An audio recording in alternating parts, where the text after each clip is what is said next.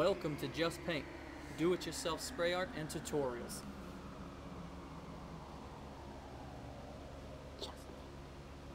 Hey guys, welcome back here to the channel. I hope you guys have been having an awesome week. In this video here today, we're going to do a tutorial on how to do your basic stars, the flicking of the stars in the background.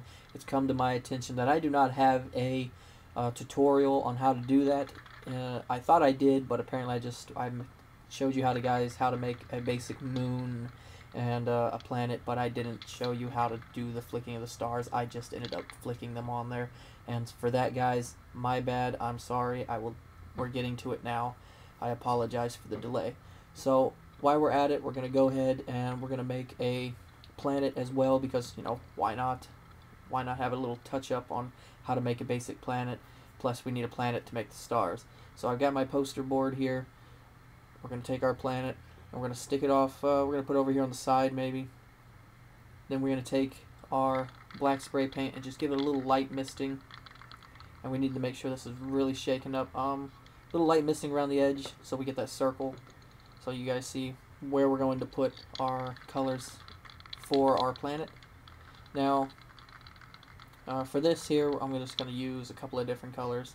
I always like to put down white first. It's just something I like to do. You don't have to put down white first, and I don't always do it, but normally with a moon or a planet, I tend to put the white down first. And then a couple of black spots. Grab whatever colors you want to use. I'm going to go with blue and make some kind of like Earth-like planet type thing. A habitable planet, so maybe some purple, because it is an alien planet. Why not have some fun with it? And then some green. Gotta have some grass, some green trees in there, something from space. So spray them around, and we want to keep this a little wet, but not too wet. We don't want it too sloppy. And I always like to go over the top again with some white. Crumble your paper. This is just a magazine sheet, and then swipe at a U, like a U. Okay, so there we go. Inside like a U. Okay, so don't swipe side to side. Just do it. You see how we get those lines that are kind of like a U. And anything you don't like, you can always put a little more pressure on. Wrinkle up the paper, just set, pat, and do it again. Then we just highlight a little bit. I'm using some empty cans here, just finishing them off, the old school Krylon ones. So we'll mist a little bit, and use some purple, mist a little bit of green, and we're just highlighting some of the colors in it. And then we'll take, if you don't like what you got there, you can always use another piece of paper. Go ahead, just crumble it up real good, set it down, give little swipes. I always use the U motion because we're at it. And you'll see why we do this little U motion. It actually makes the planet look a little more round in the end. So now we'll just go ahead and shadow one side. Pretend we have a light source. We're going to say it's up here off the board. It's not on the paper. So we're going to put the light sources on the left side. We're going to put the darkness, the shadow side, down on the right. So we'll shadow it in. We'll grab some green shadows, little dark green above the black. And we'll do a little blue real lightly, and then up here throw a little purple. And then we'll go over it with just a little touch misting of some white, just for some reflection from that light source off out in the distance. Alright guys, so normally we would let this dry completely before I do it, especially if you're not in a rush, you're not doing it for a show. You can go ahead and just let this dry completely beforehand, because you don't want to have any lines. This little cup here tends to make lines, so I always let it dry. So see the thickness, it's going to put the lip on, it's a little thick, it's going to leave a line. And don't mind my tape in there, I dropped this and kind of broke it. So it's just, see, I broke it, so it's just kind of holding it together. What works works. So alright, for the purpose of this, we're just going to go ahead, and even though it's not dry, we're going to set it down. I feel it's dried a little bit, it's probably good, so just be careful, don't smash it down on it, just set it there. Alright, so now for the space background, we're almost there, guys. Almost to the stars. You can do a plain background. I like to do things like a purple or a blue in the back. And then I like to throw the black on top and kind of fill in the gaps where the white still is, and leave a little bit of that purple showing through.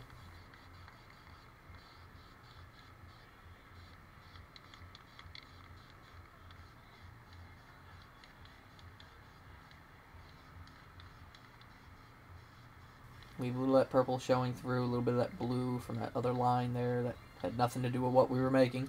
Kind of shows through and will look a little cool as well. And I actually like the cheaper paints for this here because it allows that back color to show through because it's a lot thinner. It doesn't coat as thick.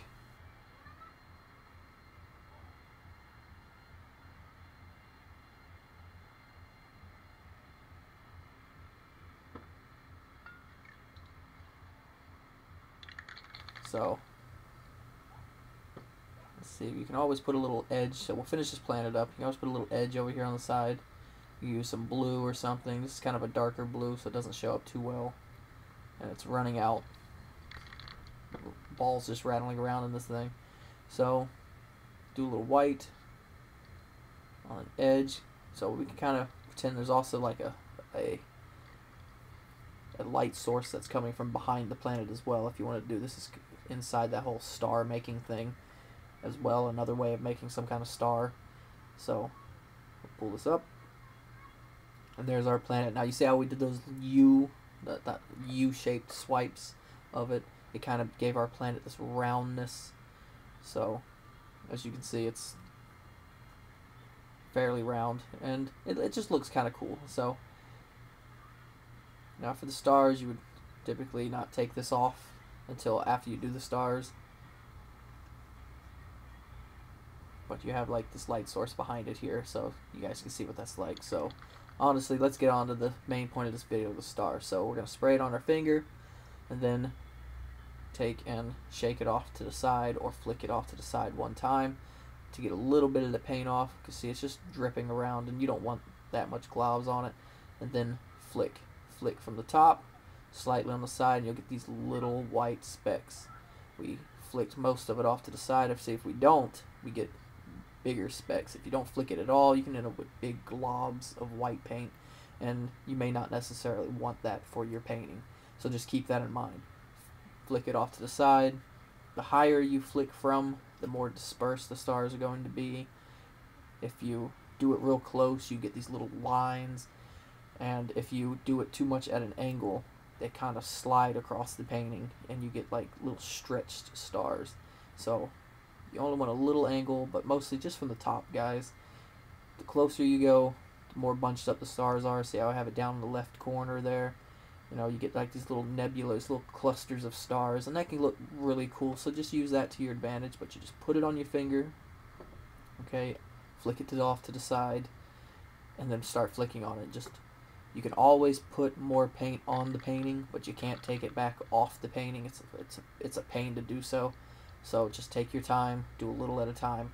Now for this here, we're going to spray up here on the plastic. We don't really want to spray down here, or it's going to drip down on the painting. And we're just kind of trying to bounce it off of it, a little mist off of it, and we can make ourselves a star. Kind of in the back here as well. So this is just another way of a star. Now see how it's dripping? So I like to wipe usually after each one, because if not, you get this, it's going to drip off, and you get this hideous pooling dot right there where you're putting your line. You can use a rag, you can use a piece of paper to wipe it off, anything you can, just keep that drip from happening. And I would do that after each time you use this tool to make these lines. Just wipe it off. Too many times I've screwed that up and I've had it just drip down on the painting, and it's a pain to fix. And if you're not good at fixing it, it can ruin your whole painting, get you real mad, and make you want to throw it away. So just, there it is. See, that one almost got it. It's actually right there on the bottom, because it's a thinner paint. This is a cheaper paint, so it runs a lot quicker. Definitely play around with these techniques, and you know, you're gonna find something that suits you, what works for you, what you like. But I hope some of these help to inspire you guys and help out with your star making abilities. I love these little light flares from behind the planet, things like that. I don't see too many people use them exactly like this, and so they have like better ways, or just to them they're cooler ways, but to me this just looks pretty cool. It just shines out from behind it, and it's pretty cool as well. If you're using that as your main light source, then you'll probably want to darken up the right side of the moon more, a little more into the green part of the planet, the moon there. because you know this side of the planet is going to be darker than the other side because that's where the light source is. So you always keep your light source in mind. So over here we got these. You can make another star over here. You can use the tip of something here and you can put a little dot in there for a star. People love those. I actually don't like those little dots in there like that with it. I'll tend to just take and find one of the bigger stars I may have put there on accident from the flicking of the stars and just kind of put some lines through it. But really, if you just make the lines across where they intersect, the center tends to get pretty bright just from where they intersect. And then you can always spray on top of it if you want. Always spray off to the side first, make sure you got a good spray going, and then spray on top of it, and then line it up. That's pretty good. You can use something that has a hole in it. This is just something, and I have no clue, I don't remember what this is off of, but it had a hole already in it, and it was pretty good, perfectly round, so it works. You can use a CD, a little compact CD, a disc, and that would work as well. And you just kind of give it a light spray, and you get these little round white balls. They can be planets. You can kind of use them for glow effects, halos from your little distant stars. Now don't mind, this whole picture is going to look pretty jacked up here because we're getting all these different things in it, but it's this is just kind of for a learning purpose to help you guys out. So there, you can get a little glow effect, you know. Don't put too many lines. I myself can get a little carried away with how many lines I put in things, and it just can get a little too much. You can use these here as well, little circles, and cascading sizes as well of these holes for the light flares, the glares that come off of from the distant stars and stuff for your light sources. So you can use that as well. Now this is the same size one, so this doesn't look as cool as using a different sizes. And this ring here I've got is just a little too big. You can always put a planet, like a little planet stencil down, and just lightly spray on the stencil so it bounces off and goes around it. And you can get these effects like that, and then just offset things. And this isn't going to look that great because I wasn't thinking this through to plan this part out here for you guys, but just spray around on the inside edges and you get these little circles to make these like light flares, like the movie Star Trek, the new Star Trek movies. They use those light flares a lot in those, a lot of sci-fi movies. And you can just use them as a cascading effect, so just find different size holes and just do that, and that works. You can also use these little holes here, as I said, to make little planets, like over the top of other planets, just little dark moons. So you figure if that light source is behind it, and this side of the planet is already dark, then you wouldn't need too much of a light side to one of these moons. You just leave it a little dark, and that's just a moon floating on the other side of the planet. Things like that, you know. You just kind of use your imagination, put some tools together, and figure out what works and what doesn't. And that's how all of us tend to figure it, how we figured out what works and what doesn't. It's just take your time, figure it out, play with this, play with that, see what happens. But guys, I do hope this video right here helped you guys out. All these different star making techniques, all kinds of things you can do. I mean, we can go over here and let's see, we get a piece of this paper, and we can make some shooting stars. So now shooting stars, I'm not a big fan of them. I don't make them. You tend to use them on a lot of my artwork I use, but I know a lot of people like to make them. And it's just take a piece of cardboard, bend it at a angle, nice and tight, just in half. No, I don't know why I said angle, but just in half, and you're going to spray right in there because we don't want it to drip down and leave that hideous pooling effect on our painting. So we want to do it quick. And this cheap paint, like I said, is a thin paint, so it does drip quick. So there's like a shooting star, but you got to get the paper just right to get that long tail to it and have it longer. And I'm not a fan of making shooting stars, but that's how you do the shooting stars, guys. So maybe if we tear the top off here a little bit so we can get into it a little better. just spray right into the middle of it. Don't spray down onto the painting. But anyways, guys, that's shooting stars. So you guys can perfect that, make it your own. Now over here, you know, we can make a little nebula galaxy type thing, like a distant, far away galaxy inside our painting. And then we can add other stars to it, and using that star flicking effect. So just take a couple of different colors, kind of offset them, highlight some of them. I like to start with white because some of the other colors you put on it tends to take that white and just shadows different colors off of it. Like the green isn't as green, but it's a little more green on the blue, but then it wasn't. It's a little lighter green on the white, things like that. Just couple of different colors, and just figure out whatever you want your little distant galaxy thing to look like, and play around with it.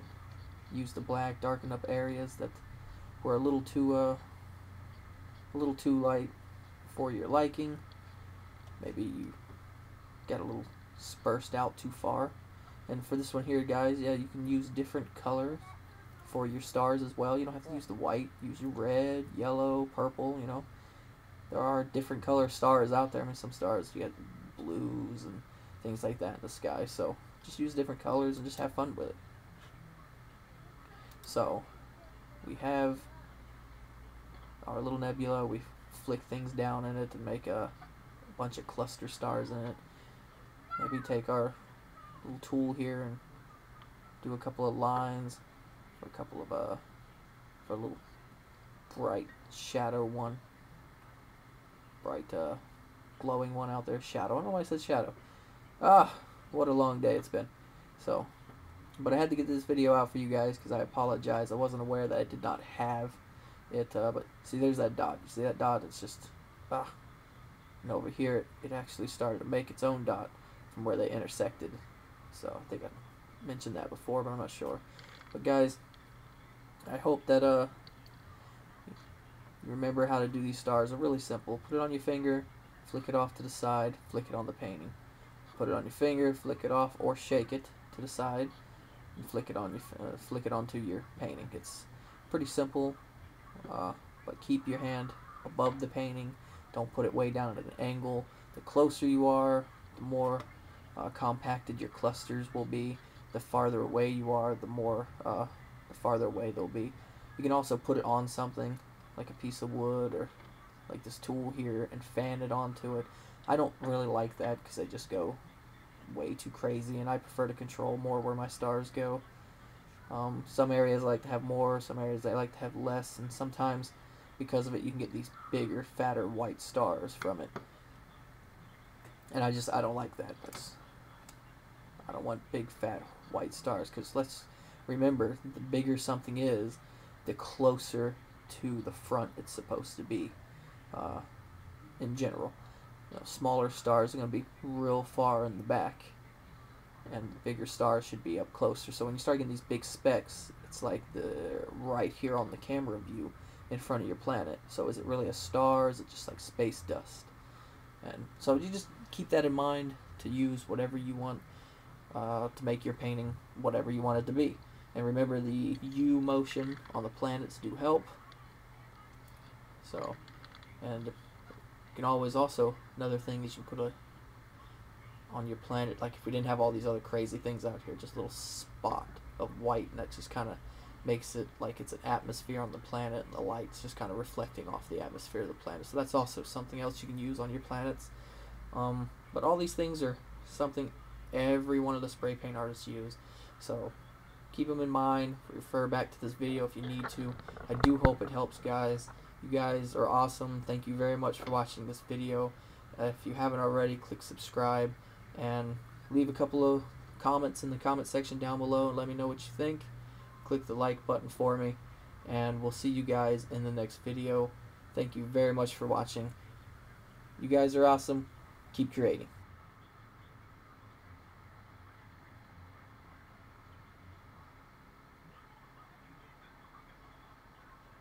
Just paint something.